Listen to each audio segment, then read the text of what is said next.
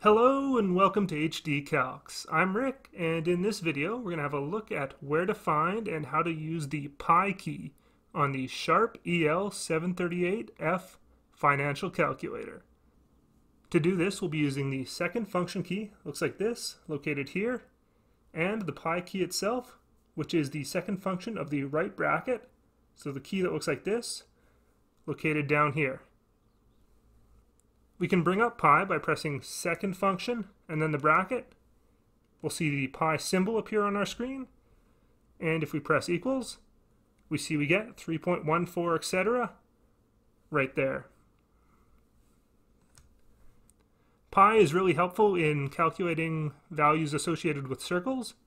So for example, if we wanted to find the circumference of a circle with a radius of 11 centimeters, we could use this formula here, where c, or circumference, is equal to 2 pi times r, or 2 pi times the radius.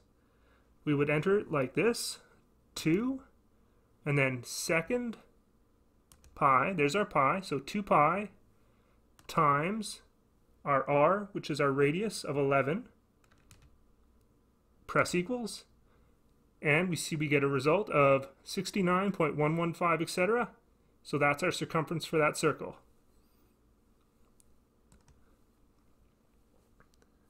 Another example of working with pi would be find the area of a circle with a radius of 12 centimeters. Again, we have this formula here. Area is equal to pi times r squared.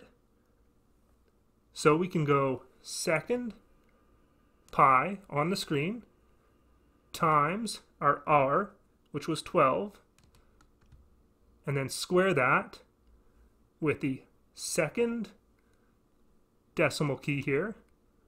There we go, 12 squared, that's our radius squared, and press equals, and see we get an area of 452.389, etc.